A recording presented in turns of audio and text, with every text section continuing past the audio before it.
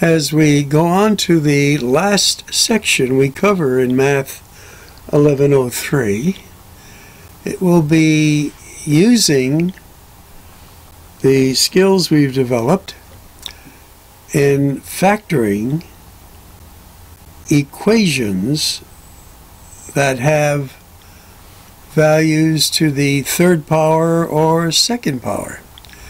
That is, polynomial equations, and in particular quadratic equations, as we see down here. Now, we did mention the difference between an expression and an equation. An equation has an equal sign, while what we've been doing up to this point, they didn't have it. Now, to do this, we're going to use a technique that's called the zero factor property. And I'll just go over it with you here. If we have item A and we're multiplying it by item B,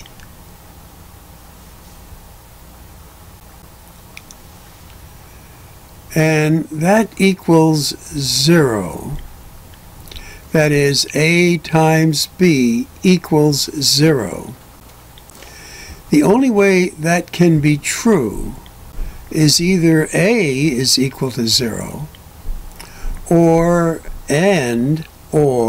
B is equal to 0. So when we see this, and by the way, this is called the zero factor property, and they illustrate it here. Now, if we think of this equation in which we have a binomial times a binomial, this is in a sense factor A, and this would be times factor B, and we're equaling it to 0, we can use this property. And the way we use it is to say that this factor equals 0, or this factor equals 0.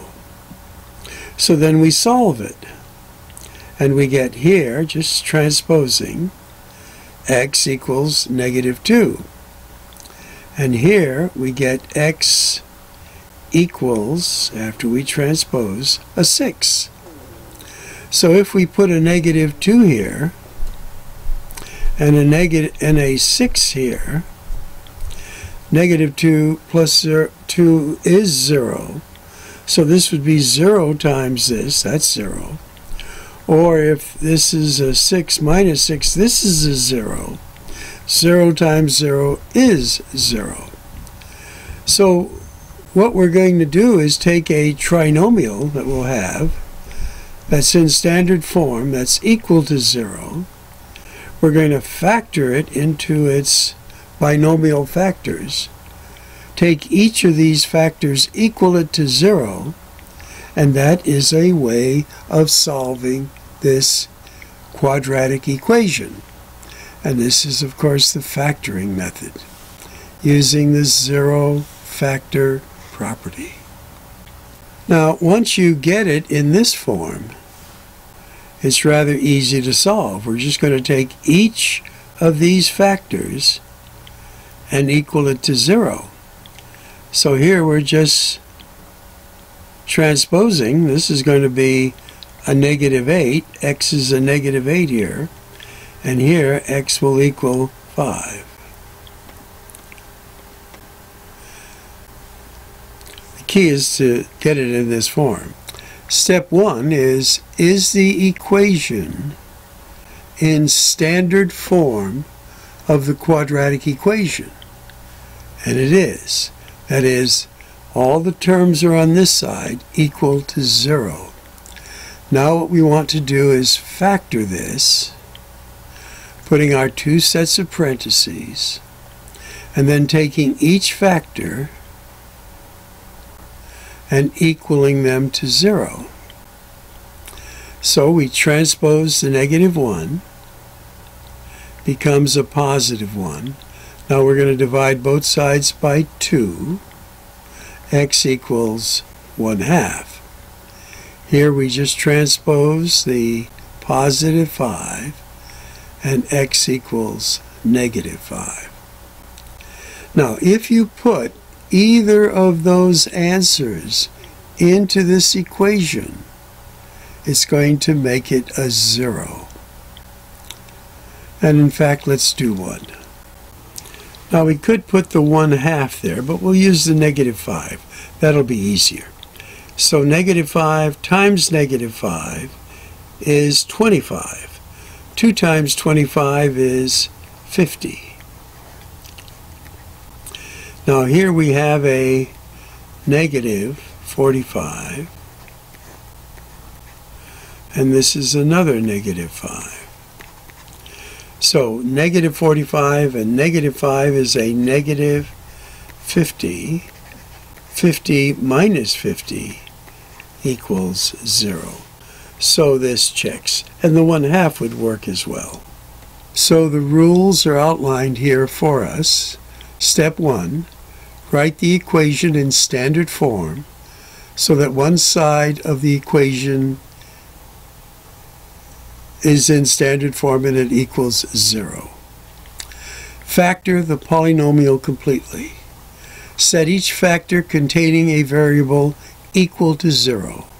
Solve the equation, and then check it like we did. Okay, let's go on. So in example 3, that is an equation, but is it in standard form? No. So we have to put it in standard form. So we do this, 2x squared minus 7x. I'm going to take my 4, move it over to this side as a -4, and that equals 0. So we're here. It's now in standard form. Now I factor it, and it's 2x and x. Now I need a 4 and a 1 there. My larger needs to be negative. This is going to be positive. Now I equate each of these to 0.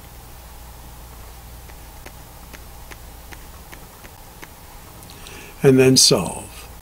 So x will be, I'll transpose that, is a -1 over 2. So -1/2. And here it's easy, just transpose that. X equals 4. And they do check. Again, we'd have to put this one in standard form and factor it. Now this is the work you want to show in your homework log as you do these. And again, as we finish our work in 1103, we are up to some challenging things. Here's our equations. It's quadratic, but it's not in standard form. So we have to distribute. And that's what they do here. Now we want to get all of the terms over to the other side. So here we're going to transpose that. Becomes a 9x squared. We're going to transpose the 12x to the other side. And we had to actually do these like terms here. That would be a 17. And then when we transpose a 13 over, it becomes a -13. And this becomes a 4. So now it's in standard form. We factor that, equate each of our factors to 0, solve each one, and notice that both of these are the same. And the reason is because this is a perfect square trinomial. Now, when we get that answers are the same like this, we don't write a solution that is negative 2/3, comma, negative 2/3. Since they're the same, we only write one of them. Now, keep in mind that when we're solving quadratic equations, equations that are to the second degree, we should get two answers. The key is, if the answers are the same, we only list it once. In example 5, again, as we look at this, this doesn't look like it's in standard form. And going back to chapter 2, where we had fractions, how do we get rid of fractions? Well, by multiplying every term by the lowest common denominator, which is a 3 here. And they're showing it this way. So here, 3 times 2x squared is 6x squared. Here, the 3's will cancel out, and you just get 17x. And 3 times 1 is 3. So now we just transpose these two. We get this equation in standard form. I like the way they're putting the strategy to get to these steps. Now we equate each of these factors to 0, and we get our answers. Again, since it's a quadratic equation, we should get two answers. Now, if they're the same answer, we only list it once. And let me work the practice problem for you here. So, lowest common denominator is 2. We're going to multiply each term by 2. Here the 2's cancel out. So this will be 8x squared equals 15x plus 2. Now we're going to put it in standard form, 8x squared minus, transposing, 15x, transpose that, equals 0. Now we factor. And this one looks a little easy here. 8 and a 2 and a 1. Because we want a 16 and a 1x to give us a negative 15 in the middle. So this will be negative, this will be positive. We equal each of these to 0. So here x equals, transpose that, negative 1 divided by 8, or x equals 2. Now, an interesting thing happens every once in a while in some courses. They'll say, take these answers, and what was the equation this may have come from? Well, you work it backwards, and then there's an equation right there. Now, you wouldn't get this one because you didn't know this was divided by 2 over here, but this is a good one right there. Okay, now this is in the book over here, but let me do this one for you. So it's not standard form, so you go x to the third, bring this over, minus 4x equals 0. Now, this is to the third power, so theoretically we're going to need 3 solutions. So how do we start to solve this? Well, there's a common factor of x that we can factor out. Then we get x squared minus 4 equals 0.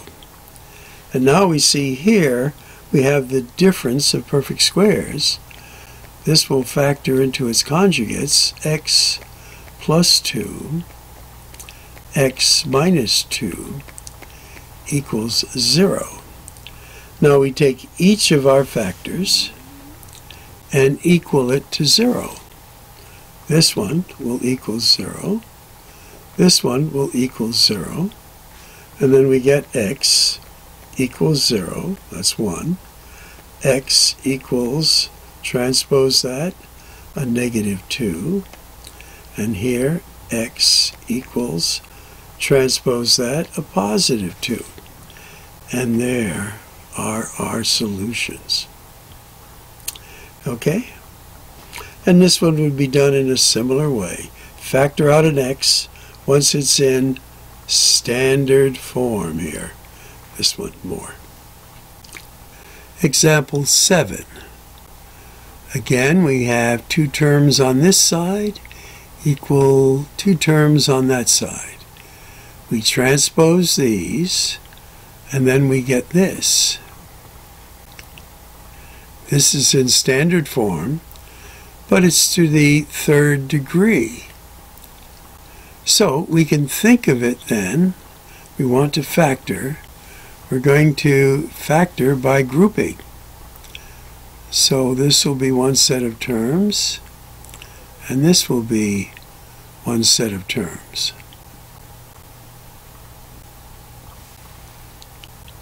Now, they have rearranged things here, but you could do it this way too. Out of these first 2 terms, you're taking out an x squared, and you get an x plus 5. And out of these second 2, you're factoring out a negative 1, and you get an x plus 5. So then you get x squared minus 1, and x plus 5, and all of this equals 0. So now this is the difference of 2 squares. So you have to factor that a little bit more. And this will be into its conjugates, x plus 1, x minus 1, x plus 5. Now equal each factor to 0, just saving a little room. They do it better here. So this will be x equals negative 1, here x equals 1, and here x equals a negative 5. And there they are.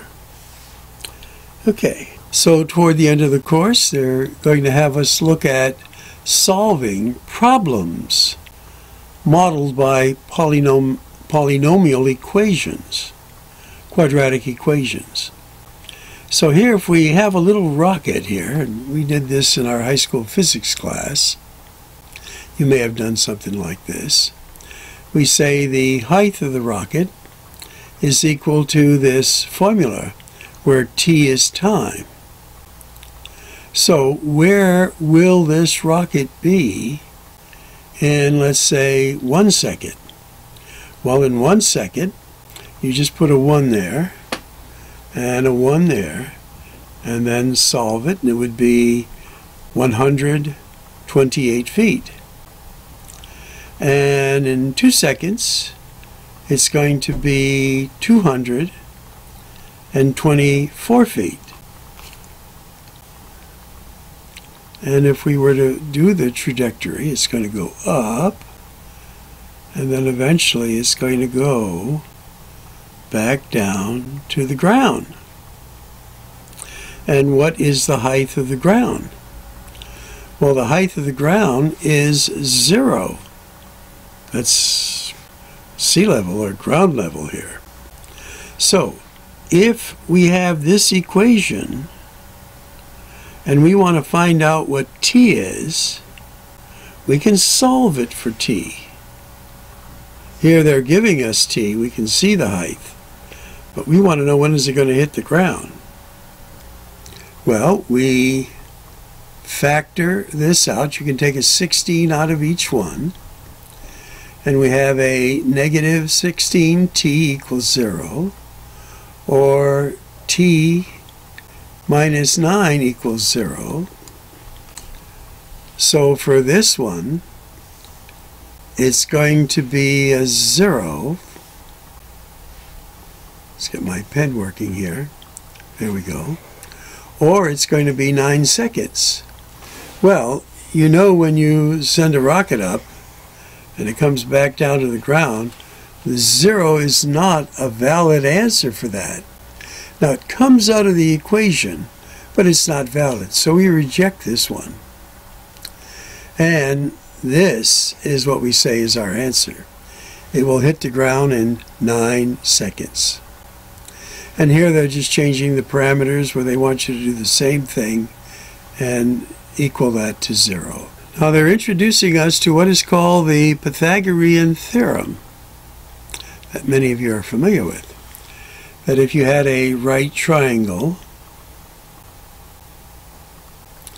and this side was A and this side was B, and if you squared the measure of this side and squared the measure of this side, it would equal the square of the side opposite the right angle.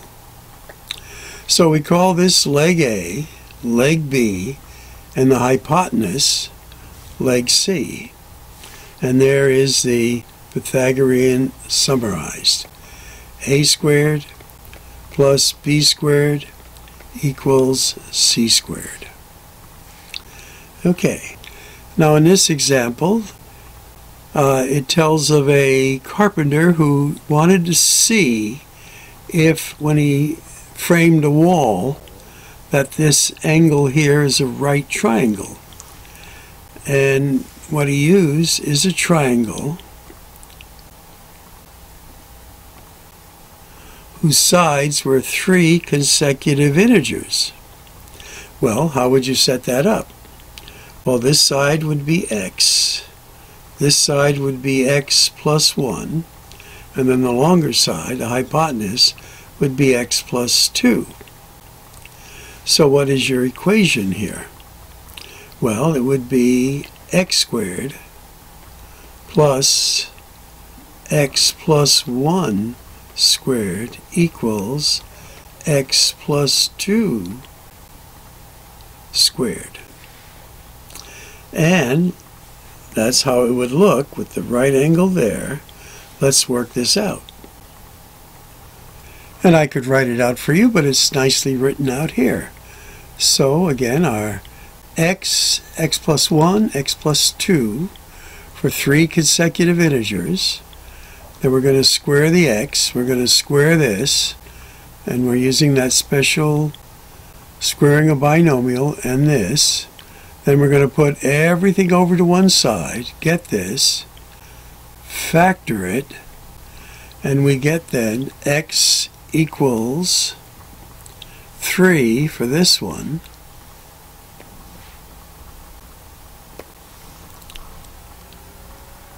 or x equals a negative 1. No, we can't have a length as a negative 1. So then our side then, for the shortest side, would be 3. The next one would be 4. And the next one would be 5. And if we check that out, 3 squared plus 4 squared, does that equal 5 squared? And we have 9 plus 16 equals 25, and 25 equals 25. Yes, it does. Okay. Now, something we mentioned way back in the course was that these quadratic equations were actually parabolas that we're going to cross. If you put them on a graph, your x-axis there, that would be an intercept, and there. And if we had something like this, where our y value, remember we said we could substitute the function symbol with the y is 0, which is what they're saying. So if we equate this to 0, we are what we call finding the zeros. And in this case, they're referred to as the x-intercepts. So for this equation, it would intersect x is going to be here a -2, and here it's going to be a +6, which is what they're showing. So when the value of y is 0, we have found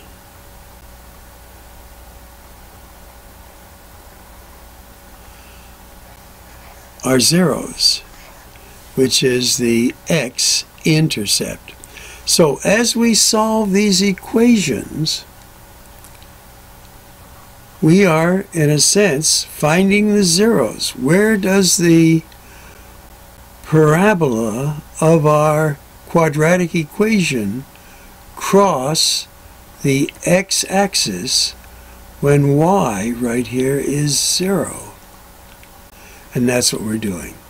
And we did mention, you recall a little earlier, that if our parabola opens upward like this, our standard form ax squared plus bx plus c equals 0. Again, this 0 refers to the value of y here. If our a value was negative, it opened downward. If our a value is positive of this quadratic equation, it opens upward. Okay, match each function with a graph. Well, if we plotted our zeros, our x-intercepts, here x is a 3 and a -2. So this one goes with this one. Now here this x is a 0. This one equals a -2. And this is a +2. So